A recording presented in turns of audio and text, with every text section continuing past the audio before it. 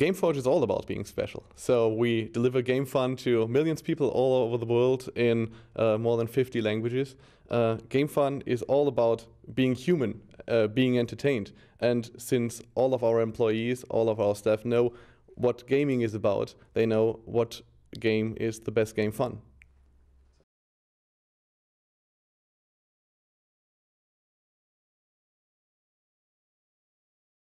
When you think about other business models in the tech startup area, you need infrastructure, you need labs, you need legal frameworks that facilitate what you do. When you look at our company, it's basically about having a PC that's connected to the internet for being able to play the games, but it's the same on our side. You just need an office building, you need internet, you need talented engineers that know what gaming is about, and that's it. So in my opinion, our company could have been grown in basically every country.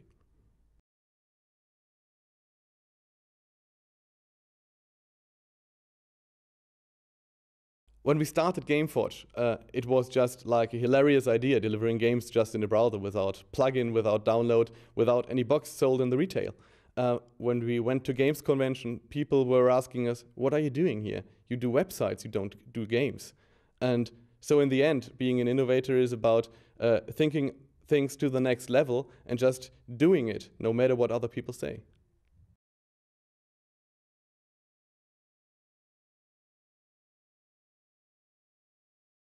We contribute to improving the state of the world by serving two basic human needs, the need to communicate and the need to play. We deliver a worldwide gaming community that serves our game cross-country, cross-border, cross-language, cross-culture, and so enable our gamers to learn about different cultures, different languages, different humans, just by playing our games.